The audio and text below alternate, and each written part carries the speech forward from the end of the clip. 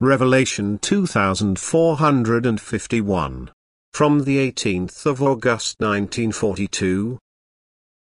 God's protection of his instruments. Proliferation of the divine word. The conditions for the reproduction of the divine word, for the spreading of it among fellow human beings, are the same as those Jesus set for his disciples when he sent them out into the world.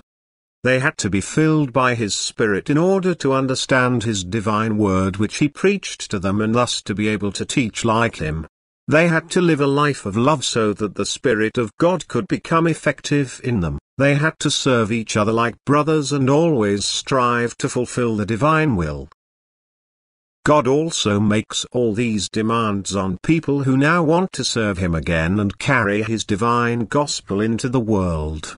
They, too, are prescribed a life of love, because without it the Spirit of God can never express itself. They must be active for each other in serving, devoted love and constantly submit to God's will. Then God takes possession of their will. He unites himself with those who want to be his instruments on earth.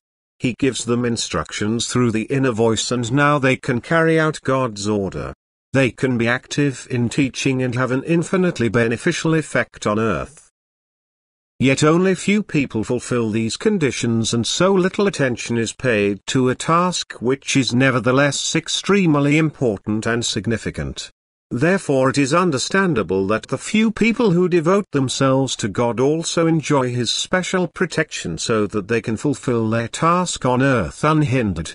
They will certainly also be disturbed at times, that is, they will always have to expect threats from the worldly jurisdiction and these will occasionally make them somewhat anxious. Yet the working of the Spirit in them will not suffer any loss and therefore their faith and confidence in divine protection will also become strong, so that they will not be influenced in the least in their thoughts and actions and calmly complete their mission.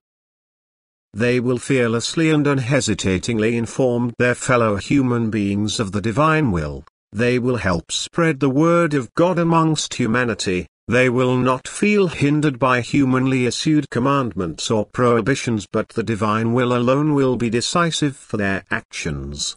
And God will protect them. He will not let their faith go to waste, or he himself will intervene when necessary. A will turned towards God will be guided by him correctly, thus the human being can only think and carry out what God mentally instructs him to carry out and what is beneficial for the salvation of his fellow human beings.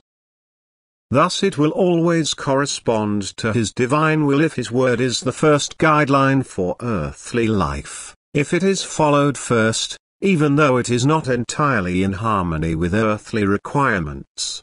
God is Lord over heaven and earth, his word is truth and therefore his word shall be followed first. And therefore God will protect anyone who submits to his authority and his will, for he needs these people for the spiritual well-being of their fellow human beings. He needs them as executors of his will, and therefore no fear and worry shall oppress people who offer themselves to God of their own free will for service. For God constantly stands by them so that they will spread his word amongst people who urgently need the truth for the salvation of their souls. Amen.